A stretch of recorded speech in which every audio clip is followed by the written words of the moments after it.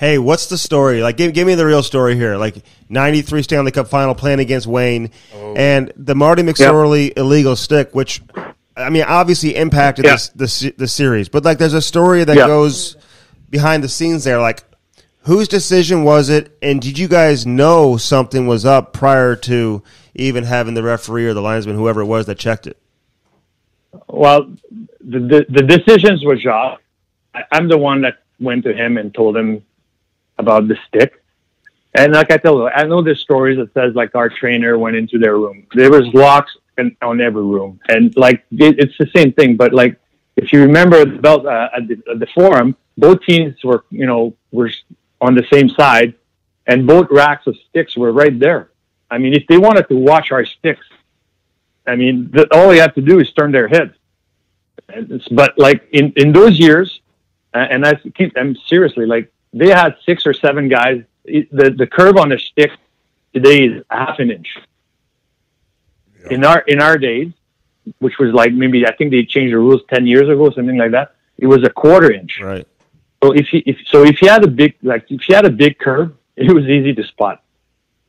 Oh, and I was exactly, and so and I was really visual. And you get in the playoffs, you always look. We had 6 or 7 guys on our team that had illegal sticks, but everybody had 1 or 2 legal sticks in the rack. And it was a rule that in the third period, if we're ahead, you change your stick. And the trainer made sure that everybody had their stick legal when we were in the third period. Yep. There was the same thing with the Kings, except like Luc Robitaille had an illegal stick. He changed. I think there was a couple guys that had the same thing. Marty didn't change his stick, and he was at the end of the game. We were losing. I feel bad. Like I met Wayne and I met Marty after, and yeah, they were upset. But like I told them, like, why did you, like, all you had to do was change your sticks. Nobody would have said anything. Yeah. But even there, like, so that was the story. Like, there was no cheating.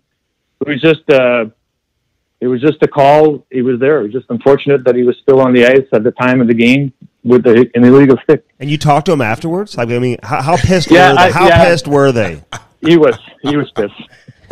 He was pissed. He said, he was cheap, and he was like, I understand him. I mean, you lose the game, and then that probably turned the series around, because if we were to lose this game, it would have been we would have been 0-2.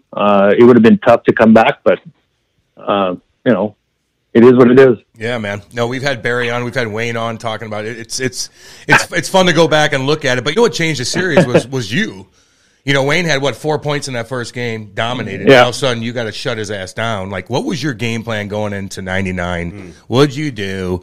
Were you mean to him? Were you just hovering? Like, how'd you do that? You mean in 83? 93? 93, yeah. Yes. It was just like, I think Jacques had a game plan of putting Kurt Muller and Vinny Danfous against Wayne.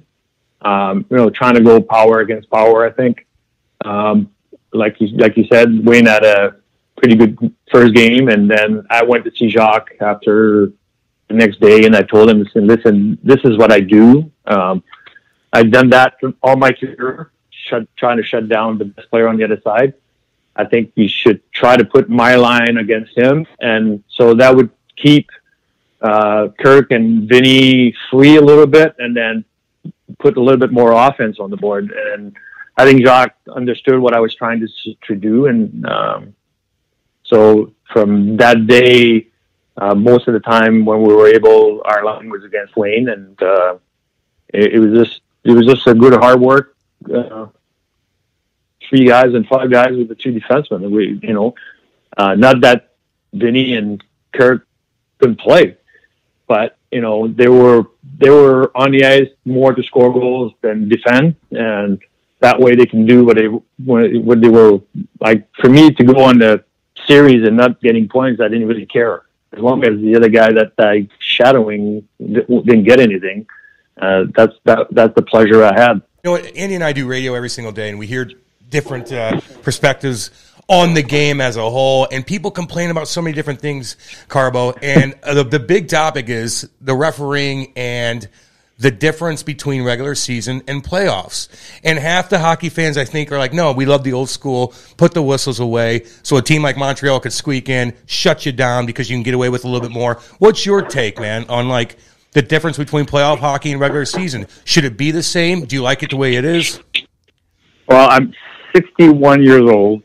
I've started playing in the NHL in 1982, and it's been like that since I was born. Like every year, we bitch about the referees. Yep. I mean, it's no different. I mean, I think there is I don't like. I think there is a little difference in between the regular season. I think it is true that the referee doesn't want to get involved too much.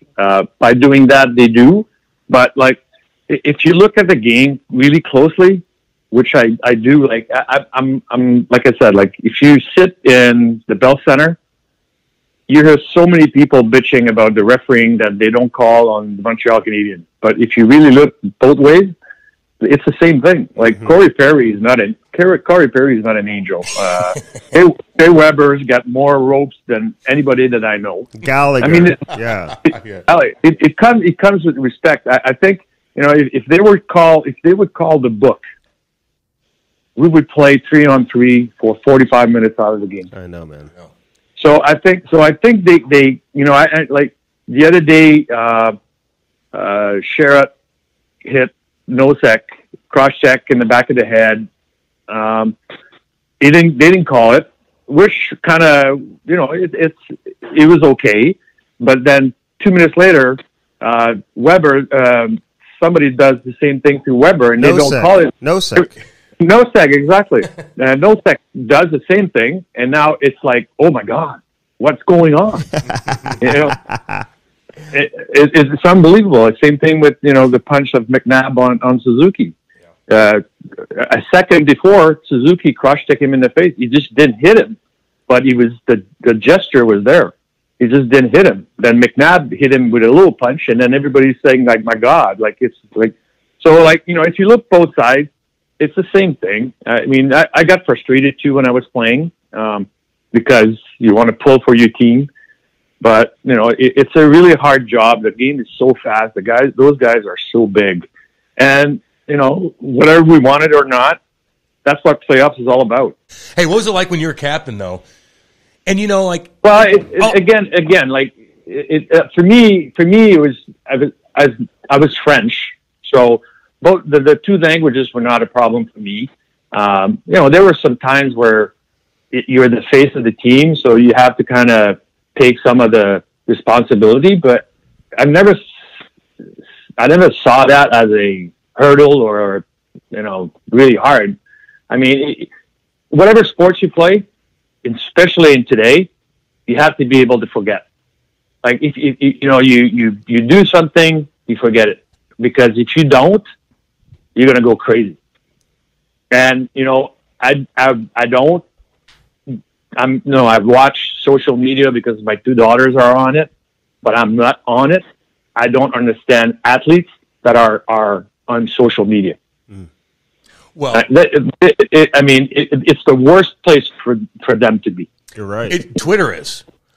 Whatever. Instagram, whatever. It's different though. Like you still have to. Like for me, I regret, and I couldn't do it because of Lou Lamoriello.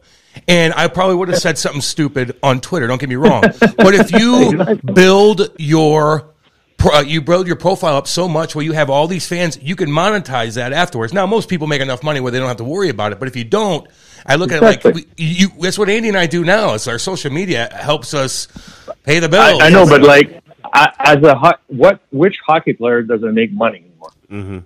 I think what you're saying, Guy, what you're saying, and tell me if I'm wrong. You're saying that because listen, there's nothing that really good comes from it. Like if you're having success, you get too pumped up, and if you're struggling, then all of a sudden, like you become like a mental crazy man because you're just getting hounded, and you're getting, and all of a sudden that impacts your ability to focus and perform. Correct?